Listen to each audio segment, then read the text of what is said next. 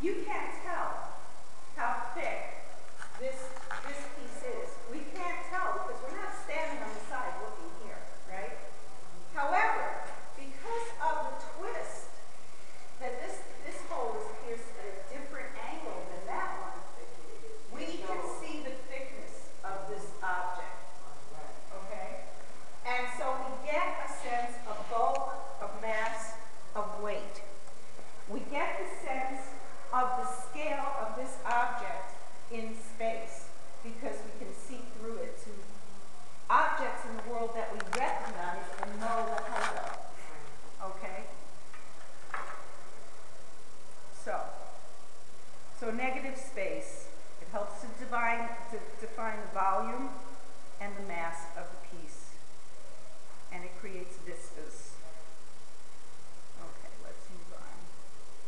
Here's another, this is a very famous artist, Henry Moore.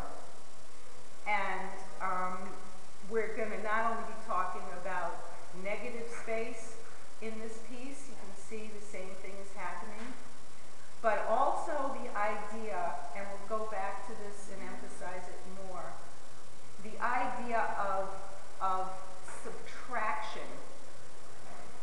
Some works of sculpture are additive, like our boxes, the Cornell boxes that we're working on. We are adding objects to it. We're building and constructing to create a piece, and that's called an additive sculpture.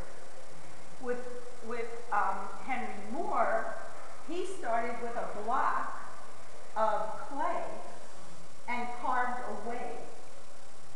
Okay, so that's called a subtractive piece of sculpture. Okay, and that's what our next project will be. We're going to start with a lump of clay, and we're going to pull away from it. We're going to open it up. We're going to create vistas. We're going to create spatial enigmas, like the Mobius band, where the ant can walk all the way around this thing and never have to stop and skip over to the other side. Okay, and much of the work that I'm showing you is based on these principles. You can see it in this piece.